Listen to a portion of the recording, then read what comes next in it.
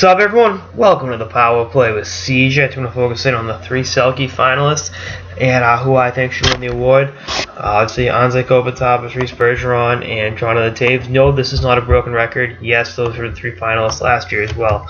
Obviously, three very good defensive forwards.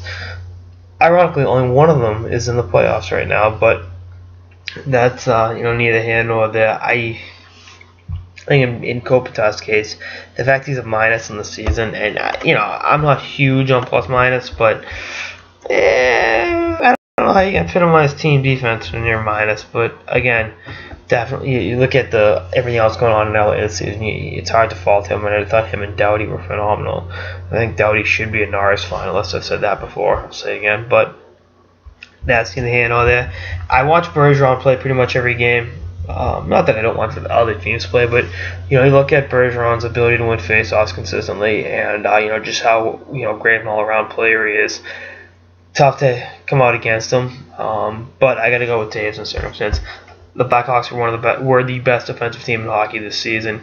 Toews was an anchor on that team, and technically, if I had to give the Selke to any Chicago Blackhawk, it would be Hossa, but obviously he's not a finalist because they don't vote for wingers for the Selke, because I don't know why. I guess you have to be a center.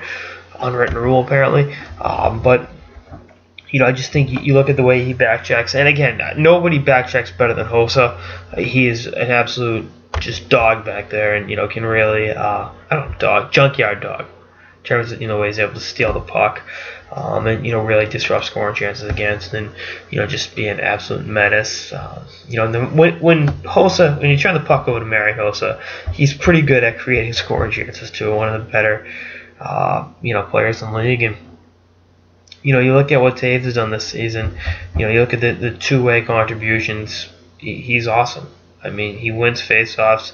He consistently puts decent points. He's 23rd in the league in scoring this year, which with 66 points goes to show you how low scoring's fallen. But again, he's just a phenomenal hockey player, and big reason why the Chicago Blackhawks are back to being a relevant franchise after decades of relevancy. They're one of the hottest teams in sports. 2 championships in the last 5 years. They're not done yet.